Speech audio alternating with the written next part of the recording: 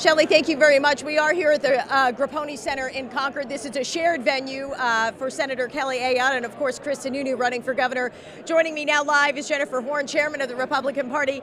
How are you feeling about tonight? I'm very excited. You know, it's been a long campaign for everybody. We know this is going to be a close race tonight. So the last polls had finally just closed, and now we're just waiting for the numbers to start coming in. A razor's edge in this race for governor, and a lot of money poured into this race. Sometimes their messages felt like they got drowned out by that, the national races. Right. Well, the governor's race and the Senate race is also very close here in our state. Senator Ayotte certainly was outspent by almost $15 million on the ground here in New Hampshire. A lot of money came in, but we feel like we ran a strong race. We know that Senator Ayotte has been a strong, independent voice for the people of New Hampshire. She's made her case. She ran a great campaign, and now it's nothing else to be done tonight. We're just waiting to see how it goes. Let's touch on Chris Sununu a little bit. Such a well-known name in the state. His father served as governor, three-term governor back in the 80s. His brother, right, a congressman and a senator. So he really had a lot of name recognition to go on. Should that play in his favor tonight? Well, name ID is always very important in a campaign, of course, and I think Chris has run a strong campaign as well. He's made a really clear argument to the people. He's got 15 years of experience in the private sector. He's got a record of his own to stand on, and when you compare him to his opponent, Colin Van Osteren, really one of the least qualified people ever to run for that race.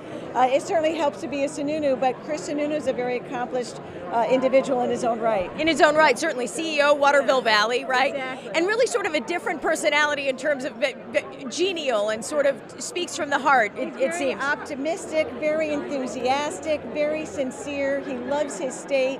He is really personally, genuinely committed to public service. I think that comes through when you talk to him. I think the voters kind of saw that in him, and we're hopeful. Certainly, we know again it's going to be a really close race, but we're hopeful that he's going to come out ahead in all of this. Jennifer Horn, wondering if we could switch gears a little bit and talk about what happened in Dover. There was an injunction that came down to do with the closing of the polls, right? There was some confusion. Right. Well, an email went out from the city incorrectly first thing this morning telling voters that the polls are open till 8, but in Dover they're open till 7.